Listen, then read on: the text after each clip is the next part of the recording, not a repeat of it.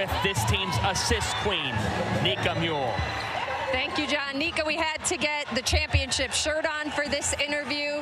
You had already announced a couple days ago that this would be your last season as a UConn Husky. How does it feel to close out this final Big East game with a championship? Oh, man, it feels amazing.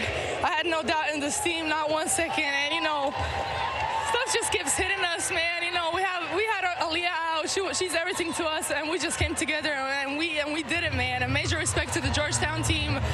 They're great, but I'm just so proud of my team, and so happy. I'm so happy. And I can see some emotion in your eyes. How would you sum up just what this UConn program has meant to you coming over from Croatia and spending 4 years of your life here?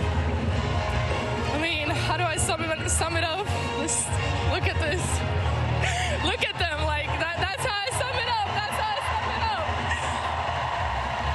It's so much more in basketball here, and I couldn't pick a better place to come and spend 4 years here. Amazing. Well, thank you so much for the time, Nika.